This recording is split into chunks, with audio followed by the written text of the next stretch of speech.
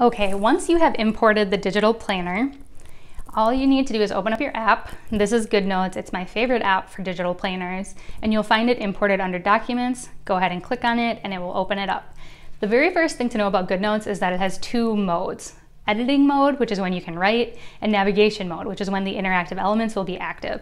And that is displayed up here on this little icon that looks like a pencil. If the pencil is X'd out, that means that you can write or erase on your planner. If it's blue, it means that the interactive elements are active. So I'm going to show you how the interactive parts work. So all of these buttons up here will help you jump month to month.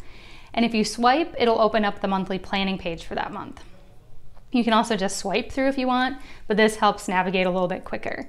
And then any date in the calendar, the top bar will interact to jump you over to the daily page for that date. And again, if you swipe, you'll get a dated journaling or notes sheet for that day.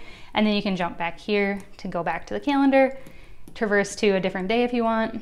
And then again, to switch out, if you want to write, you just tap up here and then you're able to write on the planner.